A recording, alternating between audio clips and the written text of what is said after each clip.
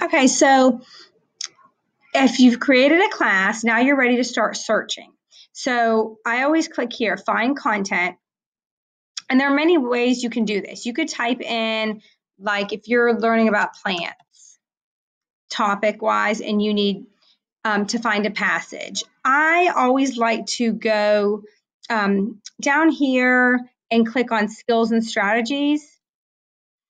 And then I could, whatever standard we're working on, I could find passages for that standard. Now, you don't want to be super specific.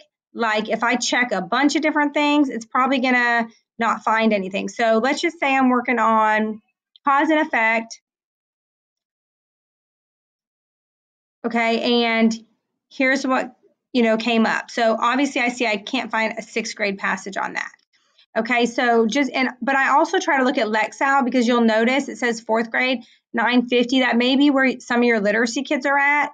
So try to pay a little more attention to the Lexile level than anything. Okay, so I'll go to author's purpose.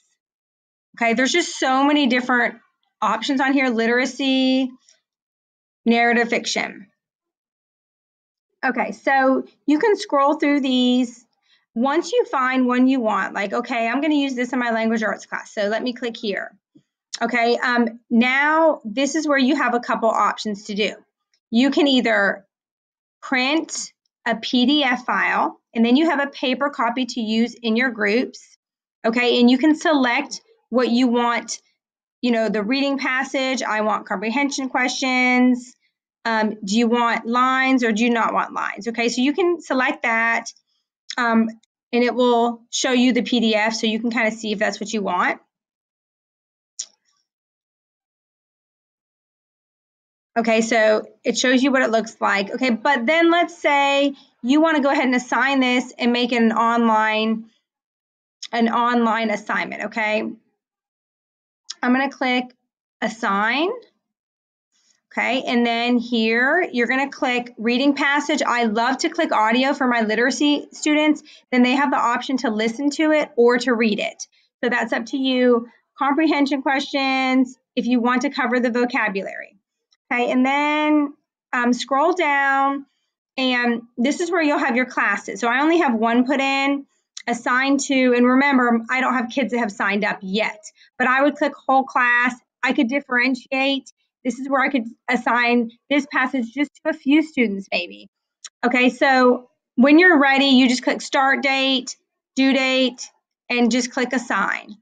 And then it will go into the students' assignments. So they'll know when they get there, they'll just click on assignments and they will have it.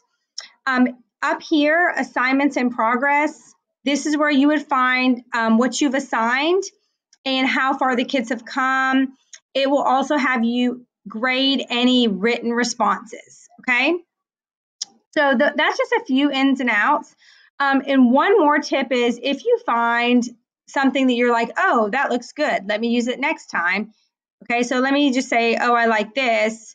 Then I want to save it to my list because it's like a favorite section. So I'm going to save it. Then I have it under my list and I can assign it at another time. Okay, so that's just a little bit about Readworks, and I hope that helps.